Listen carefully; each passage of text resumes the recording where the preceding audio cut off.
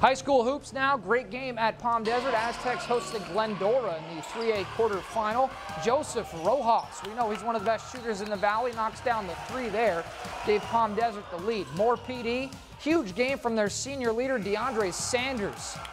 Beats the buzzer after the first quarter there. Sanders went off for Palm Desert. He led the way, 31 points, 9 rebounds, 5 assists.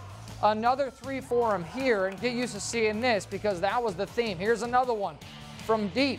Glendora just was basically saying, hey, Sanders, go ahead and shoot. We'll let you. How about Brady Clemmer? Little pump fake.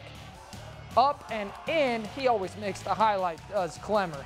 Love watching him play, the young fella. But PD was going to do or die with Sanders. Another three for him. He had 5 of them in the first half.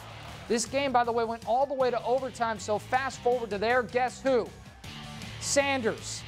Get him the ball and get out of his way. Go ahead bucket for Palm Desert, but back comes Glendora.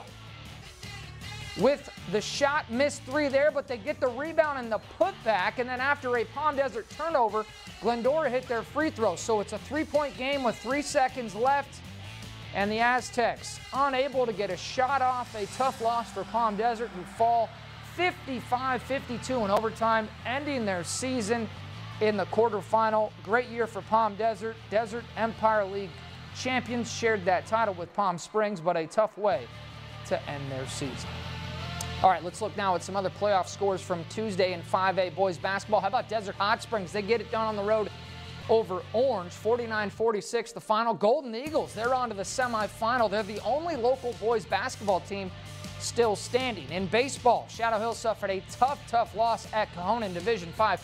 Credit the Knights for their fight, but they come up short 3-2 on the road, ending their season. Cajon, one of the top-ranked teams in that division, so tough loss for the Knights.